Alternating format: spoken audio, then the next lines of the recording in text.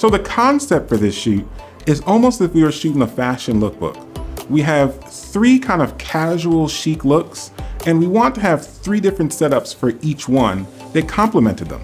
So we have 3 painted backdrops.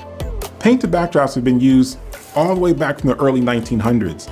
Photo shoots with photographers like Irving Penn and many photographers who've made them even more popular today.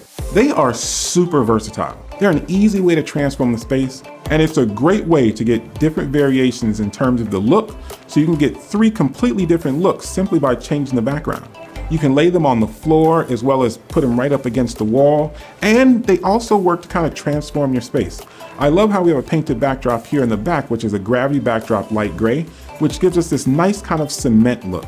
And then following up with like a distressed green-gray backdrop on the floor, again, it kind of looks like we're in a concrete warehouse photographing this model. So they really added to the feel and emotion of the shoot and helped take the viewer out of thinking that they're just in a small apartment.